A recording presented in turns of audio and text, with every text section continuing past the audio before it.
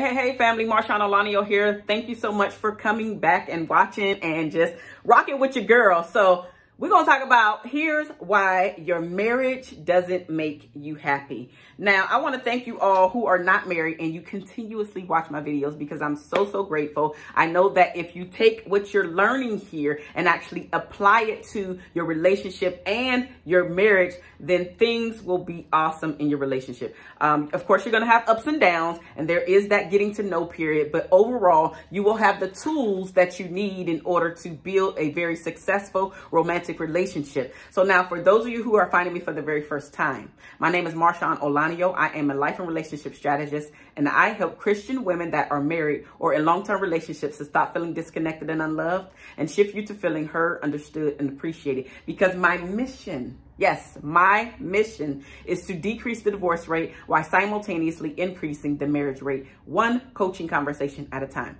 Speaking of coaching conversations, I have designed a free 30-minute coaching conversation if you are interested and need help with your marriage or need help with the relationship. And guess what? If you need help with yourself, the link is in the description box below. Click the link, sign up for your free 30-minute coaching conversation where I will help you discover and correct one thing in those 30 minutes. Now, here's the thing.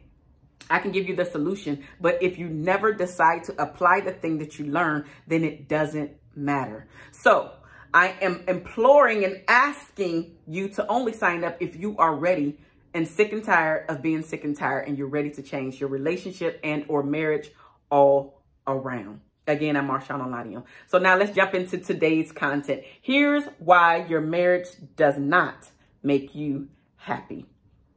The first thing is you do not speak up when you are upset. You allow things to just pile up. You allow things to just fester and build and build and build and build. And it's those little things that are just consistently building and building and building. Before you know it, now you got a mountain of things that are annoying you, that are frustrating you. And if you just actually slow down and think about the things that you want to say to your spouse, the things that are annoying you, the things that are frustrating you, and have a conversation about those things, then guess what? Those little things will stop piling up and all of that mountain of junk will no longer be there. And guess what? If you do this early enough, if you learn this early enough and implement this early enough, that pile that you keep tripping over as you walk over your carpet will never build up in the first place. So you must learn to speak up for the things that you want, the things that you like, the things that you dislike, the things that you hate, the things that you're like, no, no, no. But you cannot allow these things to just stay in here and all of a sudden now you're mumbling. Right? You're mumbling because you're frustrated. You're mumbling because you didn't speak up. You're actually pissed off at yourself that you keep going through the same thing over and over again. But it's because you won't speak up for yourself. Which brings me to point number 2.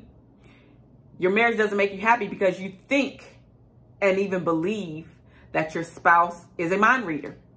Which in fact, he or she is not a mind reader. Many of us have experienced relationships before we got into our marriage. And because you experienced those relationships, you have a tendency to take those things that you loved from those relationships and automatically dump them on your spouse. But the thing is, your spouse don't know that these are the things that made you super ecstatic and happy. And now you're dumping them on him. You're just expecting him to know or her to know. And it doesn't work that way. That voice that God gave you that you're not using, you must use it. Because mind reading will never work. You will continue to be frustrated and annoyed because you are not speaking up. Because you are not sharing the things that you loved over here in this relationship. And now you are just expecting that this is supposed to happen. He's supposed to just know. She's supposed to just know. Well, guess what? It doesn't work like that. Sorry to bust your bubble. Doesn't work like that. You must use this.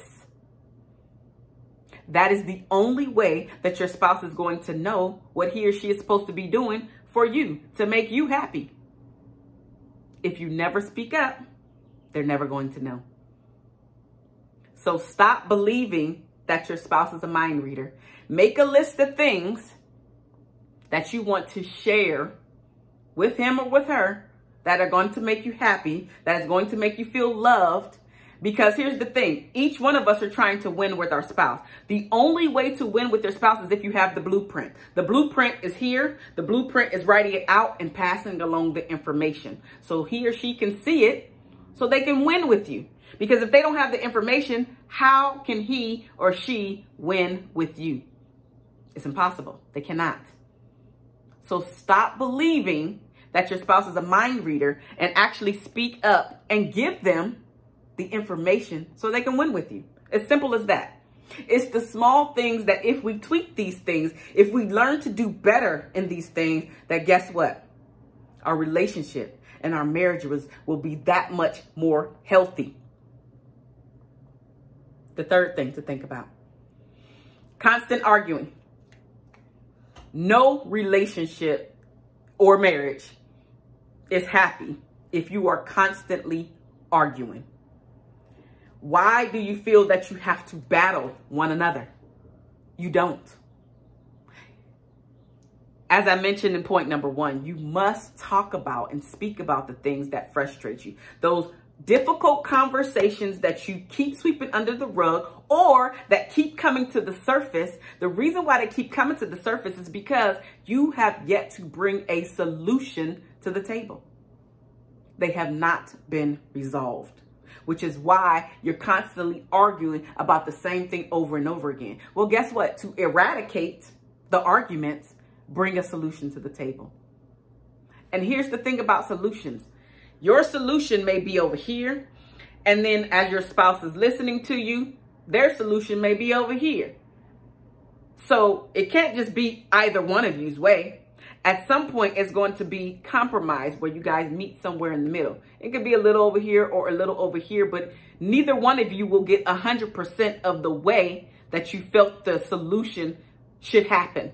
So find a way to compromise and come somewhere in the middle so you guys can stop arguing over this same thing, over that same point or points or things or difficulties that you keep running into in your marriage. So constant arguing, not sexy. Number 4, I already brought up frustrated, annoyance, but I want to add in resentful. And the reason why you're constantly feeling like this, other than the fact that maybe you're constantly arguing about the same thing, right? You're not feeling like, what am I trying to say? You haven't been speaking up for yourself, right? The main reason why I put this one on the list is because you're taking care of everybody but yourself. So think about the things that you must take care of, that you put on your to-do list. Are you ever on your to-do list? I mean, really think about that. Most people don't put themselves on the to-do list. But guess what? You should be putting yourself on the to-do list. You should be trying to pin in, and I didn't say pencil, pencil you can erase. You should be trying to pin in yourself on your own schedule and make it non-negotiable. However much time that you can afford to spend with yourself so you can recharge and reset. So when you come out, you can actually come out and help everybody else from your cup that's running over versus from your cup where you feel depleted. Right? Does that make sense? Please let me know down in the comment section below if that makes sense, because I feel that it makes sense, right? But if you are annoyed and frustrated and even resentful towards your partner, think about how many conversations you brought to the forefront and asked for a little bit of help. Because again, that might be that mind reading. Well, he's supposed to just know I need some me time. He get me time. But he speaks up and say, I'm going to hang out with the boys. I'm going to do whatever. He's getting his me time. But you don't do that because you think that you have to be everything to everybody, but you're forgetting to be everything to yourself first. Because if you give to everybody, right? when are you giving to yourself? And I'll bring up that old cliche because it's actually true, which is when you get on the airplane, right? When that oxygen mask is about to come down, who do they tell you to put it on?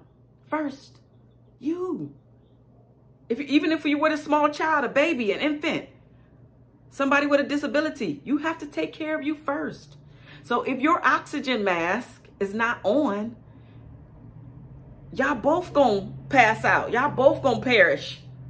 You must take care of you first before you take care of everybody else. Because if you're always last on your list or never even make your list, you're always going to be frustrated. You're always going to be annoyed. And when it goes towards your spouse, you're going to start to be resentful. And that's the first step toward the divorce. Think about it. Next thing, number 5, your friendship has gone out the window.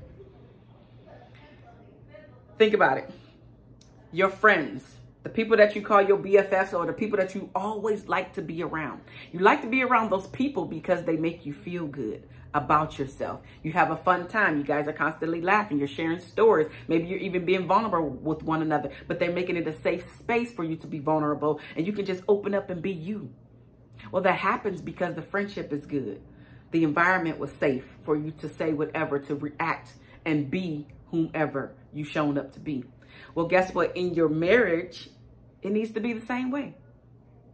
Because all of that time that you spent getting to know one another and asking questions and going out on fun dates and doing all of this fun stuff, this is when y'all friendship was starting to build and even mature. And so now we get into the marriage and we're allowing all of these things from life to come and bust us up the head and just beat us down. And we got the kids beating us down. And now we got COVID beating us down. And now we got these masks all the time beating us down. Where we're allowing all of this stuff to beat us down and we're not making each other a priority. And yes, you may be home more often, but if you have small children, maybe you are now the teacher. Or if you're both home at the same time and you're in different rooms because you guys still have to work, plus homeschool, when are you guys having time for just you? And so maybe your time for just you needs to be 10 or 15 minutes in this season within your relationship. But if you guys do not continuously find time to connect with one another, you won't be with one another. That friendship needs to continue. The getting to know needs to continue. The date nights need to continue. Even if that's you guys just sitting there holding hands and conversing.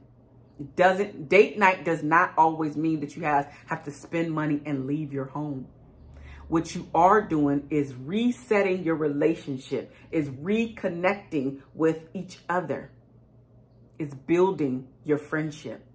And so if you find yourself not to be happy in your marriage, this could be a reason why. And then also a side piece of information, and I'm pretty sure I've said this here before, which is Dr. John Gottman from the Gottman Institute has been studying couples for 3+ decades now.